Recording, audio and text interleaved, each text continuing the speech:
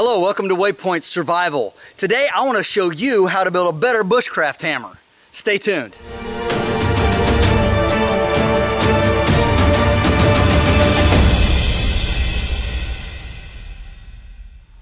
To make this bushcraft hammer, you're going to need a few simple tools. First, of course, we have our Granfors Brooks wildlife hatchet, little Gerber sliding saw. And what I have here is a 1-inch Scotch-eyed auger, and I just made a piece for it to screw into the end from birch, so it could have a protection over the point. And I'll put a link in the description box below to where you can get this Scotch-eyed auger. The neat thing about the design of this is that this hole right here is 1 inch, so whatever this auger will drill, you can size to this hole and it will work great, and it'll fit right in. So it's a really great, it's bushcraft size, it's made specifically for that. Then of course we have our tool roll.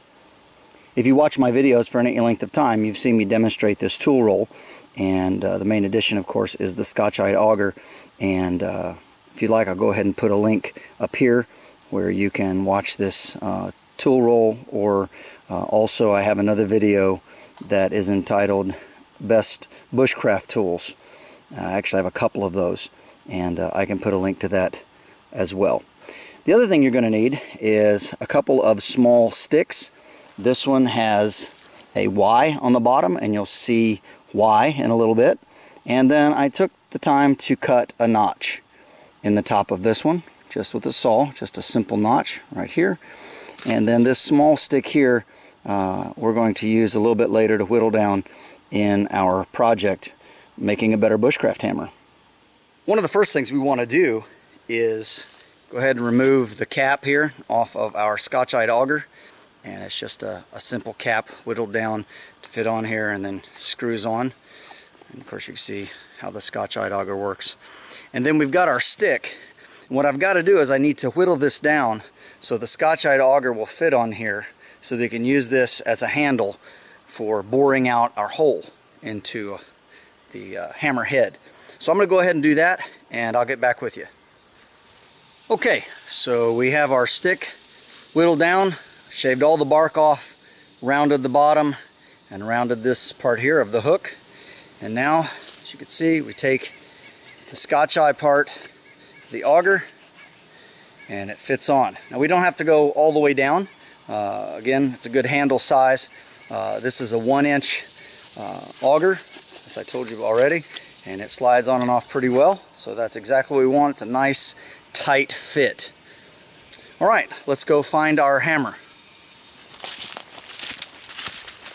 Okay, so what we have right here is a piece of red oak that fell off a tree in a storm, and looks like Spirit's come over here to be with us. Come here, Spirit. Now he's busy smelling the leaves and the acorns. Anyway, he's over there. He'll probably show up in the video in a minute. But anyway, I've got a pretty large piece of oak here that's going to make us a great hammer. So let's go ahead and show you how we're going to process that. So looking right here at this piece of wood, got some bits of branches and things that have fallen down. What I want to look at is the size. I'm looking for a certain diameter. I'm also looking for a piece of wood that hopefully doesn't have any rotten pieces in it, and also something that I can trim down. Now before I go ahead and cut my piece, I'm going to go ahead and use the Scotch-eyed auger to drill a hole in it, because it's a whole lot easier to do it as a whole piece than it is to cut off a little short piece and then try to hold it and use the auger. So let's go ahead and do that. This section here looks pretty good, and it's about the right length. I don't want a great big huge hammer, so looking at something about right there. Let's go ahead and take our cap off, lay it down where we won't lose it, figure about where we want the center of the hammerhead to be. Make sure that we're straight up and down. Now this is laying at kind of an angle, so I want to make sure I don't go in at a strange angle, but at a 90 degree.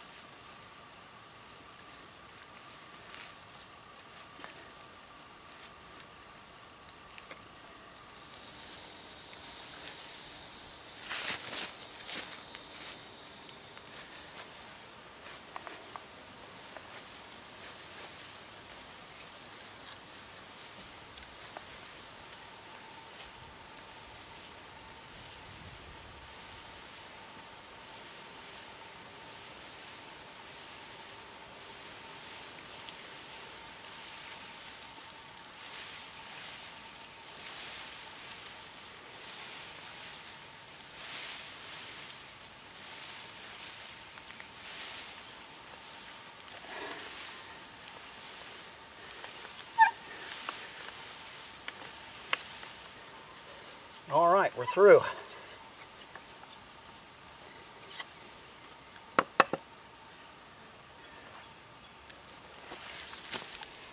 All right, now that we're through, put the cap back on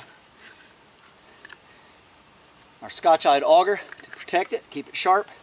We pack it away, take the handle out, and now what I'm going to do is I'm looking at this piece of wood here and I'm gauging about how big I want my hammer or mallet to be. And so again, I put the hole about right in the center of where I want it to be, so that's a good thing to do. So what I'm going to do is I'm going to go ahead and I'm going to cut this off on both sides, and then I'll get back with you.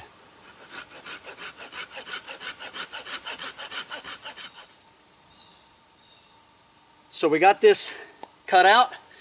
There's the hole for our handle. We drilled with the Scotch-eyed auger, as you can see. And now what we want to do is we want to trim off a lot of this outside. This is too heavy, and it also of course has the bark on it. We want to make it look a lot better. So what we're going to do is we're going to take our Granfors wildlife hatchet and we're just going to trim it down a little bit all the way around. It's going to take some weight off. It's going to get the bark off and get it down to a much more decent layer of wood. It's going to be a little harder. It's going to kind of keep it in a round shape here. Nothing super fancy. Alright, I'll finish this. I'll get back with you when I'm done. Okay, so we've got our head cut out with the hole drilled, beveled the edges on each side, and we have our handle with the notch cut in the top. So what we're going to do is we're going to put this in like this. Now that notch of course is for a wedge, and what we want to make sure is that we don't split it this way. The wood will split this way, so we want to make sure our pressure is front to back against the grain. So that's why we have it cut this way. So we put it in and we put the wedge in, it's going to split or not split this out, but it's going to put pressure front to back instead of side to side, so we don't create a longitudinal split in the top of the mallet. Alright, I'm going to go ahead and hammer this in here, and I'll get right back with you. Alright, so we now have our hammer with the Y branch in it. You can see the split there. And now we're going to take the other piece of wood, this piece here, and we're going to whittle off the bark and make a wedge out of it. So just simply shave it flat. Doesn't have to be a big wedge, just about that long. I'm going to do that. I'll get back with you. Alright, we've got our wedge carved out and thinned on both sides so that we can fit it down inside of our hammer top like that, and the handle, and we're just going to take the hatchet, we're going to tap it in.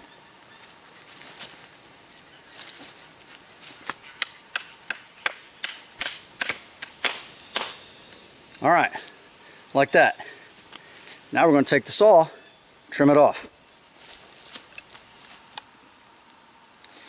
And there we have our Bushcraft hammer. Wedge inserted, shaved off even. And the nice thing about this, with this handle, is when you hammer with it, it's not likely to fly out of your grasp. But it's a nice solid steady mallet. And as this dries, this is still slightly green, it's going to shrink up around this tightened spot, and it's going to make that even tighter. Stay tuned, there's one more thing I want to show you on this. The other thing you can do to your Bushcraft mallet to make it more effective is, no matter what kind of wood you use, eventually the ends are going to start to want to mushroom out, and it's going to want to split the wood from a lot of hammering. I have a video called Survival Hose Clamps, and I could put a link to it right up here. But if you have your hose clamps, you could put it on your hammer, and I've got 2 fastened together on each side, so for a total of 4 to give me the proper diameter. But now I have a proper Bushcraft mallet Very well made, very sturdy. It's going to hang together. I could put this on a branch to hang it, or a line when I'm not using it. It also helps for me to have something to hang on to while I'm hammering and pounding in stakes so it doesn't slip out of my hands. This also makes a pretty good tent stake puller if you want to pull it from this side. So you can hook it in there, pull your tent stakes out. I hope you've enjoyed this Better Bushcraft Hammer video, and make sure and leave your comments in the comments section below. This is James Bender for Waypoint Survival. If you like this video, please give it a thumbs up. Also, make sure and check out the links in the description box below. And if you haven't done so already, please subscribe to the channel. We'd really appreciate it. And when you do subscribe, make sure and press that bell button so that you can stay notified of all of our upcoming videos, and we'll talk to you next time.